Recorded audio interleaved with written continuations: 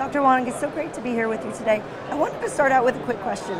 What is a mission critical network, and what is the role that industry and government play in making those happen? Yeah, by its name, mission critical means lives depend on it, our national security depends on it. And obviously governments are really putting a lot of emphasis, making sure that they're resilient to attacks, especially from our adversaries. So we at VIAVI, we're securing the networks for these operators with our tools and technologies every day. Okay, so something we've been hearing a lot about at this show is satellites. So satellites are NTNs, right? Maybe broaden that out a bit. What are non-terrestrial networks, and what role do positioning, navigation, timing systems play when it comes to those?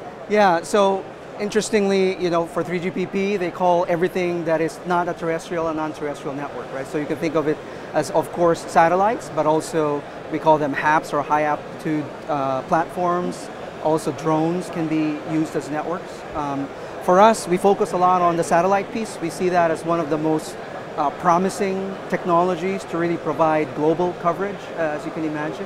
And we're seeing a lot of momentum towards providing direct-to-cell service from satellites. A lot of announcements from operators recently, and we're doing a lot of that testing with vendors today. So we're pretty excited about the prospect of NTNs. Awesome.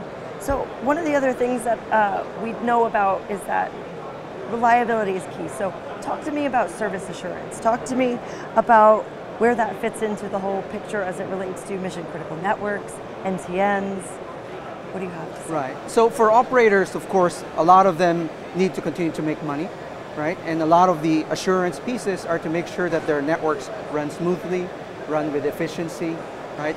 And you couple that with the requirement of resiliency against attacks. You see this confluence of factors that make sure that they invest enough to make sure that our networks are going to be, again, robust to adversarial attacks, but at the same time be efficient enough so that they can continue to make money. And so that's a really important balance.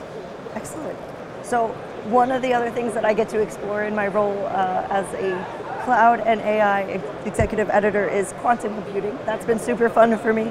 So talk to me about what that looks like in the context of mission critical networks and communications. How can we use quantum computing maybe to help ensure security for tomorrow? Yeah, so there's a lot of talk right now about quantum, maybe in the next 10 years, some people say 15 years, we don't know. From our perspective, the NIST has already come out with these algorithms to really make sure that we're prepared when that time comes. From a VIAVI standpoint, we have post-quantum security tools today to really test out these networks to make sure that all these are prepared when that day comes. Excellent. Well, thank you so much for your time here on the booth. Sure. Pleasure's mine.